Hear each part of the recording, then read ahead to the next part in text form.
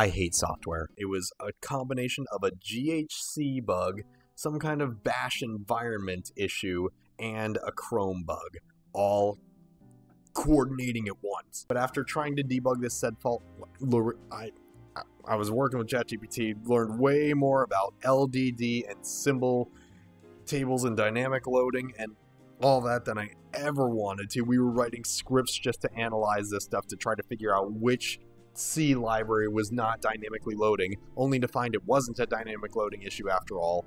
And then we finally just like, okay, I upgraded GHC, which I didn't want to do, but I did it anyway.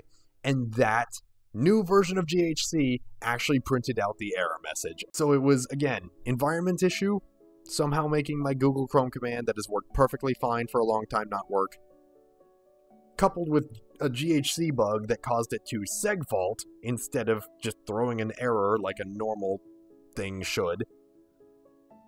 And then we finally get through all that, and now Google Chrome keeps crashing every time I try to start it up briefly because of something to do with Zygote. And that last one, I tried it the next day, and it magically resolved itself.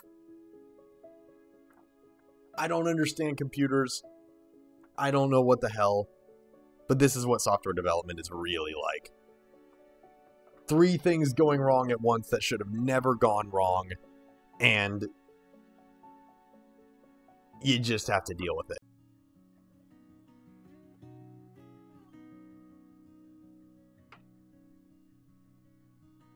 I don't understand software.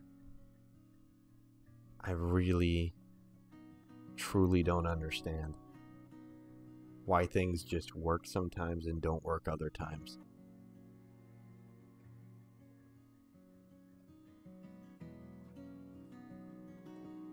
I mean, I guess I'm not going to complain. I'm happy it's working right now. But why wasn't it working for the past few months?